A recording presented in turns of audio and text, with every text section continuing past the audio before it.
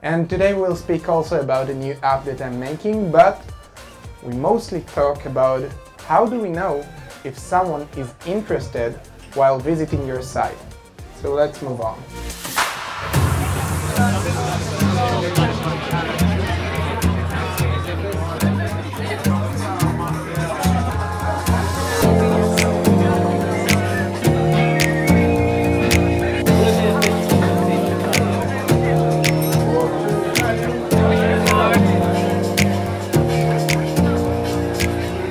Most of you probably know me, whether it's from my agency, EasyCall Ltd, from being an expert, from my themes. How goes a funnel? You're doing a marketing campaign, and for those of you that didn't start or do it from the top, from the conversion, let's start all over again. So as we know, by going to a physical store, and it's amazing because by going through Dizengoff Street, I can see some of my clients, those that I build their online store, like Vintage Originals and Ink and others, and it's amazing to see them physically as well. But once they go live, they start their campaign from awareness. And why is that? Because the people that are going through Dizengoff Street probably know them, but online, no. And the guy from Dimona or the girl from Kiryat Shmona will probably don't know this store. Hope it goes. Okay. So let's say that, you can see my screen? Oh, great. Yeah, I can see the second one. Great. So we raised their awareness. Now people know that we exist.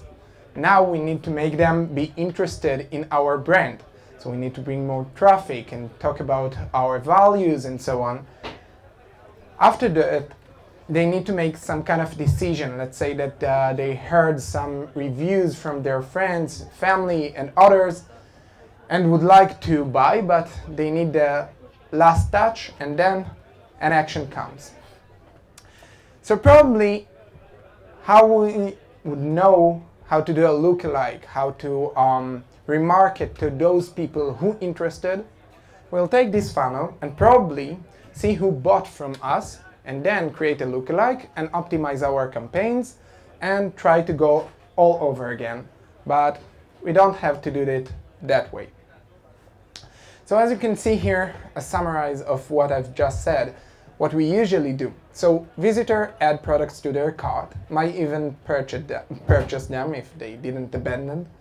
We'll optimize our campaigns, create a lookalike audience, but as mentioned, we can do much, much more. So how do you know if someone is interested? Leave the screen aside for a moment. How do you guys know if someone is interested in your store? There are many, many visitors and people are not buying, and why is that? Raise your hand.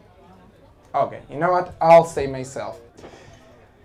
So mostly, we know that people are interested, but by more ways than just buy a product, which means that, for example, someone is visiting your site for a long time, which means there are a couple of minutes instead of just a couple of seconds. Sometimes people have like a very big hand, and while scrolling in their feed in Facebook, they just clicked mistakenly on some of the ads and they didn't want to go to your site.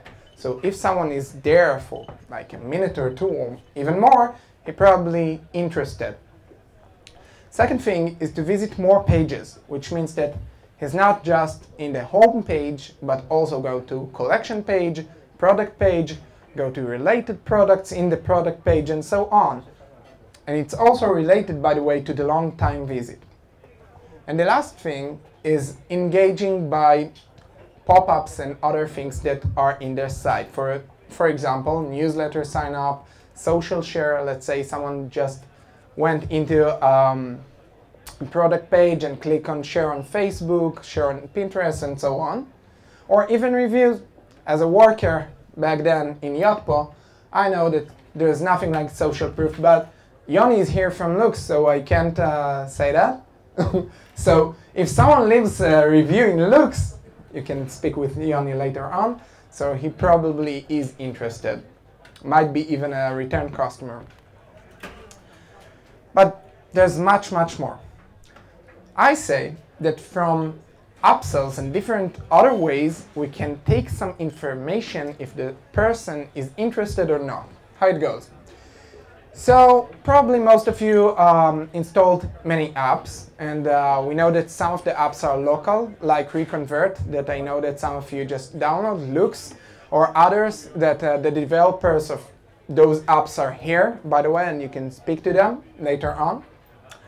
And some of the apps have input fields or checkbox, right? Like the reviews, you can actually put a text inside and read the text. And it doesn't have to be just the reviews, it can be newsletter pop-up, it can be many other things. Even, by the way, in ReConvert, in the thank you page, you can fill in the birthday date.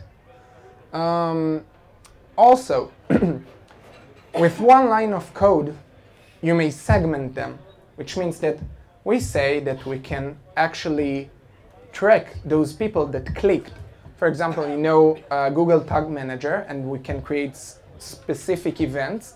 So if we know that they click on something or did some serial of events, so we can segment those people and create a campaign for them. So we built a new Shopify app called OSS. So as you can see, this is a builder that you can actually drag and drop different upsells and put them under the add to cart. It's very easy. You can do cross-selling, upselling, whether it's wrap as gift or create an insurance or anything that will increase your average cart value.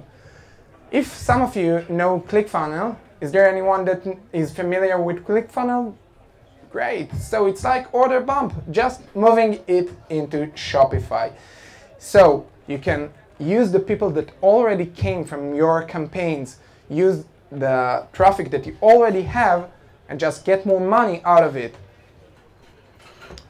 So let's take a look at how it looks like. So this is the editor, and for example, I just drag and drop the wrap as gift and put it under the add to cart. And it's not just wrap as gift, but you can also put a greeting card. And why is it good?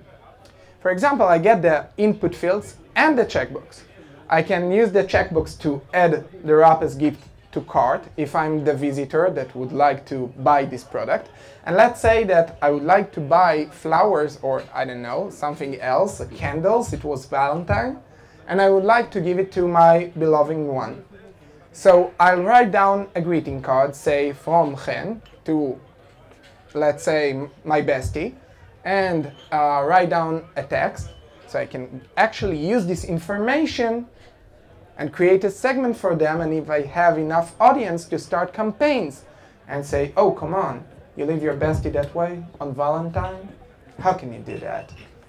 And then just try to play on their feelings and get them to buy it. OSS. The app is OSS. I'll talk to you and give you all the information for sure. So let's see how it works. There's a phrase called boost pixel or converting pixel, and it's both for Facebook and Google, and other platform has it as well. So as you can see, Facebook and other platform as well allow to create custom events and track them with one line of code. How it works, you can see it in while searching in Google, converting a pixel, for example, in Facebook, and you'll see their documentation about it. But you can see that all I write down is FBQ, track custom, because this is a custom event, write the event that I'm going to do, and if, for example, there's a promotional or a discount for this kind of campaign or this kind of audience, I'll write it down. So you can search for their documentation about it. So once we know the people that wrapped as present, let's say for their mother birthday, we can use this information in our remarketing campaign and then just convert more.